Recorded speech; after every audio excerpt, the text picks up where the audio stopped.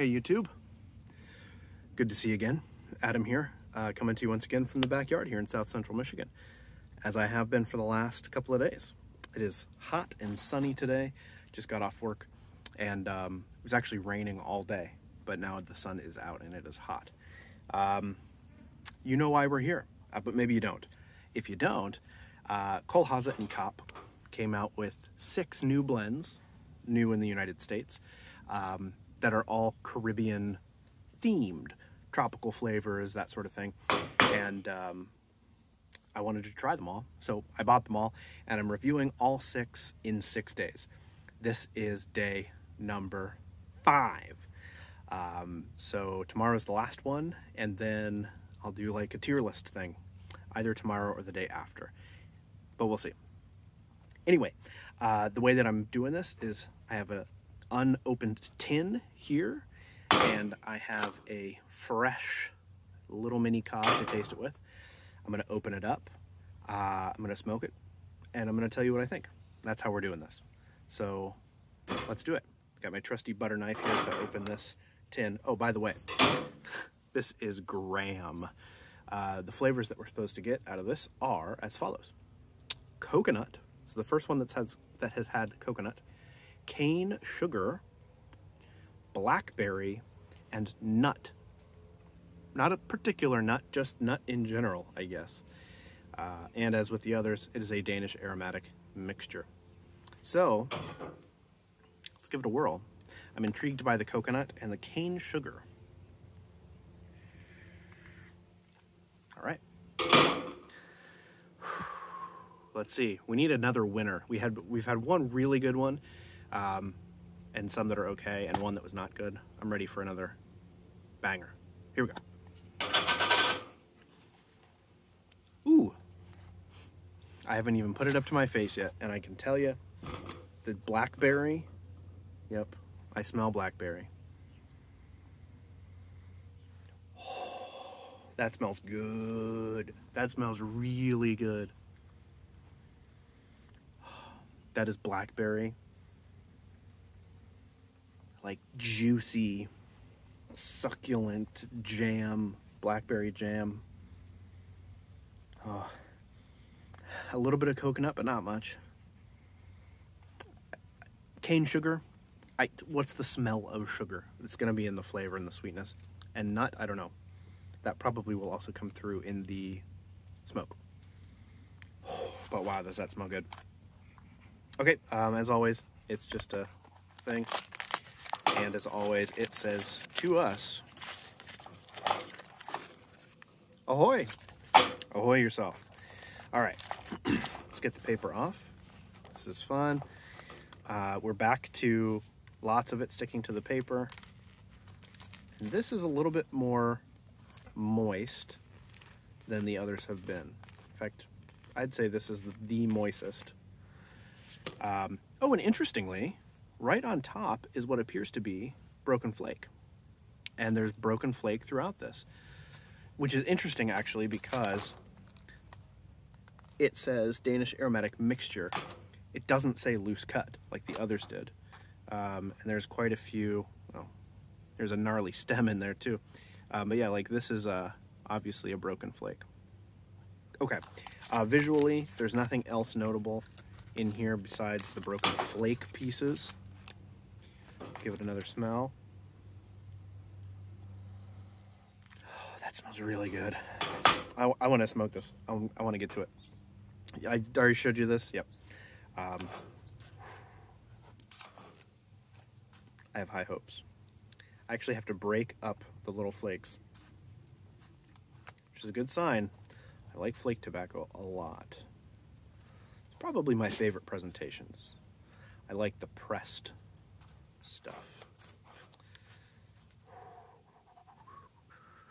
I'm excited by this one. It smells really, really good.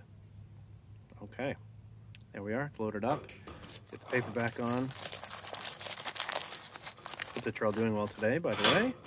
It's Friday, best day of the week. All right, Soul Steak on. Let's give this a whirl. Don't fail us, Graham.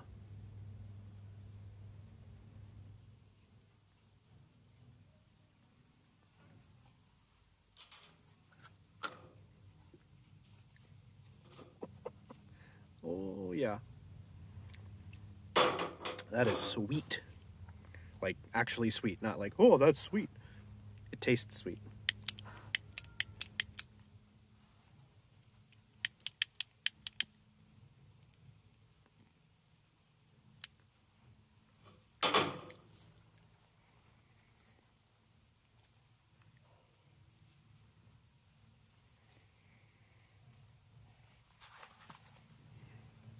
All right.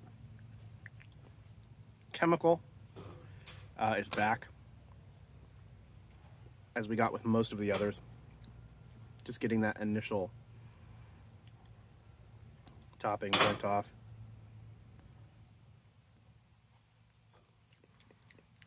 Yeah, pretty good. Let's do a true light here.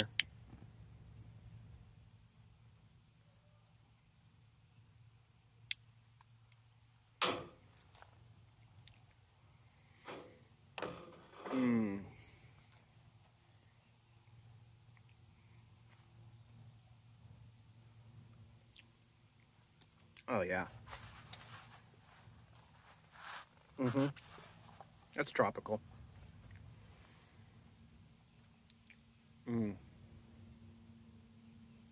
So, what are we tasting here?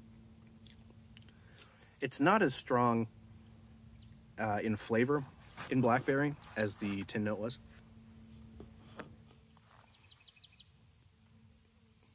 But it's definitely still there. I mean, the tin note was really blackberry.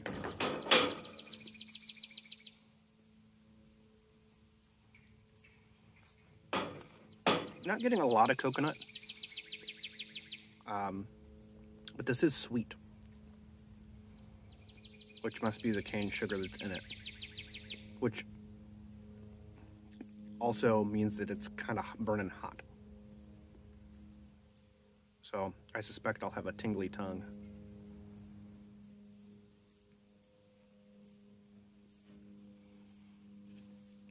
Maybe a little bit nutty, but that's definitely like the least prevalent flavor in here.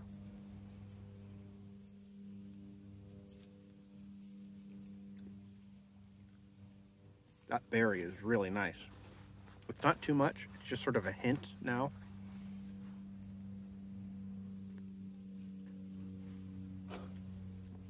Ooh. That's pretty nice, I have to say.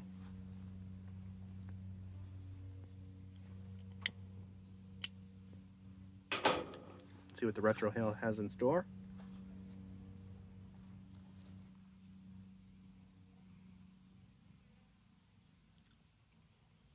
More nuttiness. Like sort of a burly nuttiness.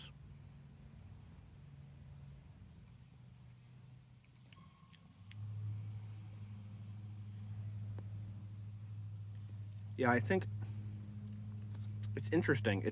It's sort of changing, as others have done. Because now, it's sort of like I feel like I'm smoking a burley.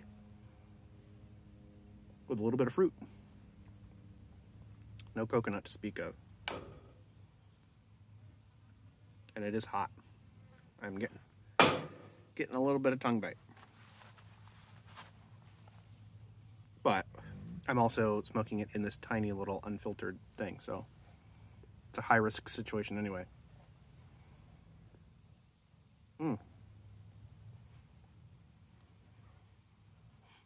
Very fruity in the as much outdoor note as I can pick up.